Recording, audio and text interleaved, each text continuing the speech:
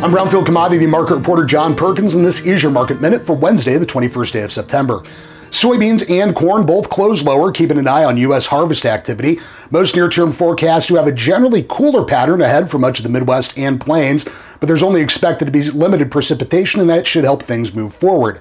Past that, corn and soybeans are watching early planting activity in Argentina and Brazil. Wheat closed higher, shrugging off a higher move in the U.S. dollar index, continuing to keep an eye on the situation in the Black Sea region. Russia is likely to call up more troops to further their incursion into Ukraine. That would, of course, have an impact on Ukraine's exports and winter wheat planting. Live and feeder cattle were lower, getting ready for widespread direct cash cattle business.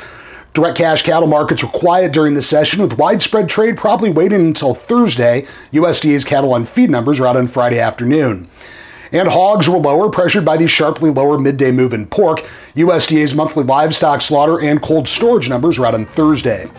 With your Market Minute for Wednesday, September 21st, I'm Brownfield Commodity Market Reporter John Perkins.